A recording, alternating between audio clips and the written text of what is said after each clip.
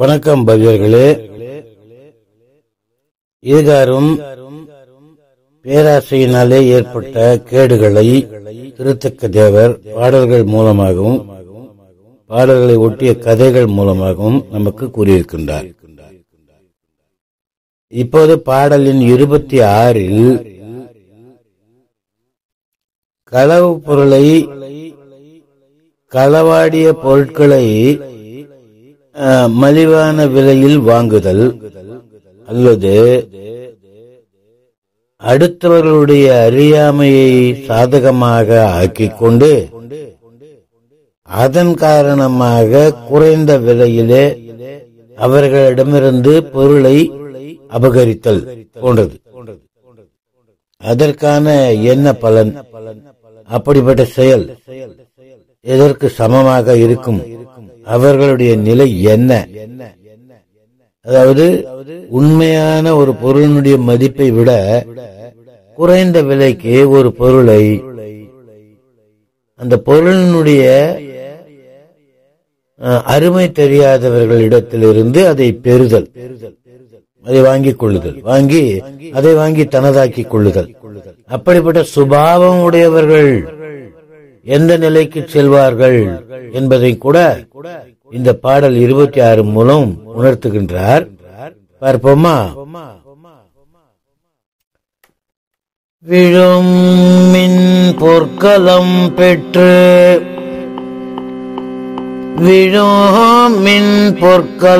பெற்று அங்கு ஓர் ஏழை போய் கழுவுவான் புகக்கைத்தலத்தின் இராது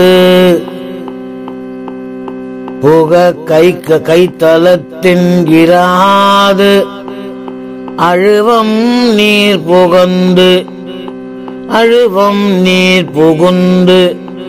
ஆள்களின் கெட்டு உயிர் வழுவினார் கதை வைகளும் கேட்டும் ஆள்.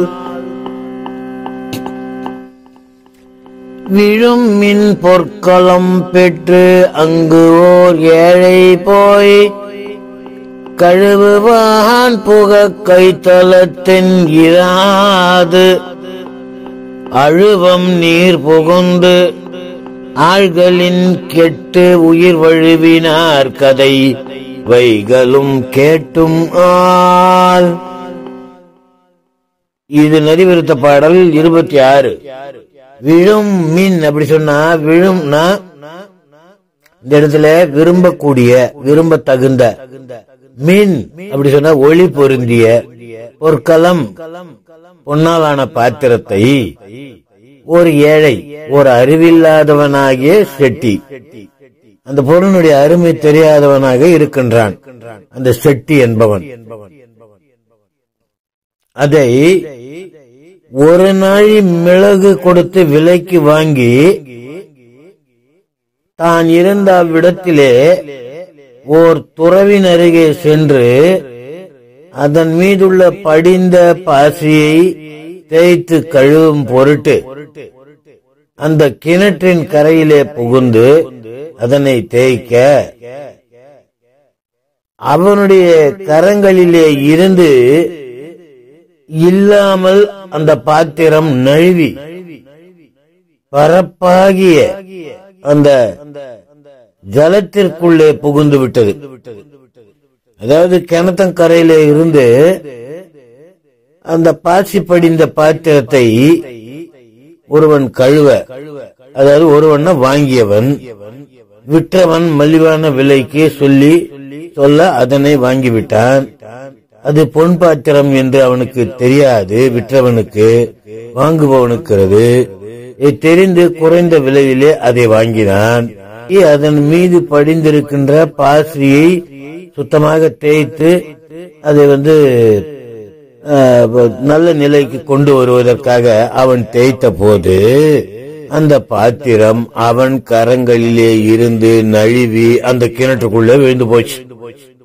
அதுவோ பாதாள கிணறு. அந்த கிணற்றிலே விழுந்த அந்த பாத்திரத்தை அவனாலே எடுக்க முடியாது. ஏனென்றால் அந்த கிணறு அவ்வளவு பயங்கரமான ஒரு பாழடைந்த கிணறு.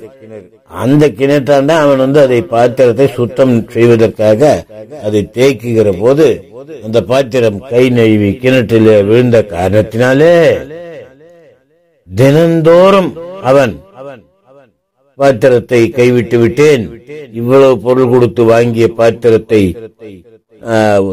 கை தவறி போட்டு விட்டேன், கிணற்றிலே போட்டு விட்டேன் என்று சொல்லி சொல்லி அவன் தினந்தோறும் அழுது புலம்பி கடைசியிலே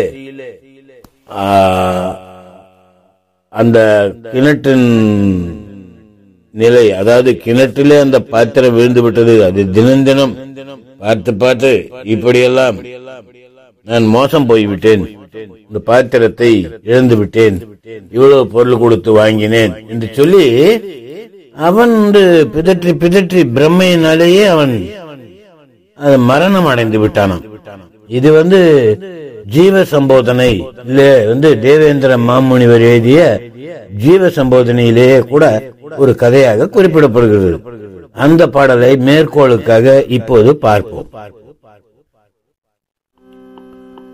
பொன்னின் பரிகலத்தை போய் விற்ப கண்டொருவன் தன்னை விளையாடி தான் விடலும் பின்னை விலை கொண்ட வன் கழுவ வீட்டுறவின் உள்ளே தலை கொண்டு போய் வீழ்ந்த தாழ்ந்து.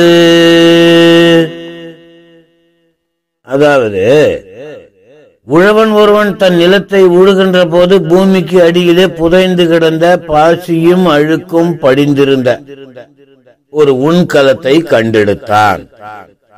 அப்படி கண்டெடுத்த அவன் அது பொன்னால் ஆனது என்பதை அறியாத காரணத்தினாலே ஒரு வணிகனிடத்திலே சென்று இதை நீ விலைக்கு வாங்கிக் கொள்கிறாயா என்று விலை பேசினான்.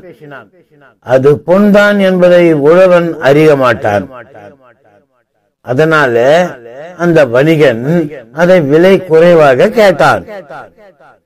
எனவே உழவன் வேறு ஒருவரிடத்திலே அதை கொண்டு சென்று விற்பதற்காக முனைந்தான். மற்றொருவன் அதை உழவனிடம் அவன் கேட்ட அளவு நாழி மிளகு என்று சொல்கிறார்கள், அவன் கேட்ட அளவு மிளகை பண்டமாற்றமாக கொடுத்து அதை வாங்கிக் கொண்டான். அவ்வாறு வாங்கியவன் அதை சுத்தம் செய்ய ஒரு பெருங்கிணற்றுக்கு அருகே சென்றான். அவன் சுத்தம் செய்ய துவங்குகிறான். அப்பொன்கலம் கை நழுவி பெரும் கிணற்றிலே விழுந்து விட்டது. ஐயோ, பொன்கலம் போய்விட்டதே, பொன்கலம் போய்விட்டதே என்று அவன் புலம்பி அந்த துக்கம் தாங்காமல் மாண்டு போனான். இதற்கிடையிலே முன்னர் விலை குறைவாக கேட்ட வணிகன் உழவனை தேடி தேடி பார்க்கிறான். அவன் எங்கும் கண்ணுக்கு காண முடியவில்லை. ஐயோ, பொன்கலத்தை வாங்க நான் தவறிவிட்டேனே, பொன்கலம் போய்விட்டதே, பொன்கலம் போய்விட்டதே, எனக்கு நான் அழகாக வாங்கி இருக்கலாமே, அதை நான் குறைந்த விலை கேட்டு கடைசியில் இப்போது அந்த உழவனையே பார்க்க முடியவில்லையே என்று புலம்பி புலம்பி திரிந்து அவனும் உயிர் விட்டான். இப்ப கடும் பற்று காரணத்தினாலே இருவரும் விலங்கு கதியிலே போய் வீழ்ந்தனர். எனவே கடும் பற்றை விடல் வேண்டும் என்று மனிதர்கள் உணர வேண்டும். இதைத்தான் இந்த கதையின் மூலமாக பாடல் எண் 26 நரிவிருத்தம் பாடல் எண் 26 நமக்கு புகட்டுகிறது. எனவே பாடலுக்குள் ஒரு முறை செல்வோமா? விழும் மின் பொற்களம் பெற்று அங்கு ஓர் ஏழை போய் கழுவுவான் புக கைத்தலத்தின் இராது அழுவம் நீர் புகுந்து ஆள்களின் கெட்டு உயிர் வழிவினார் கதை வைகளும் கேட்டும். நன்றி, வணக்கம். ஜெய் ஜினேந்திரா.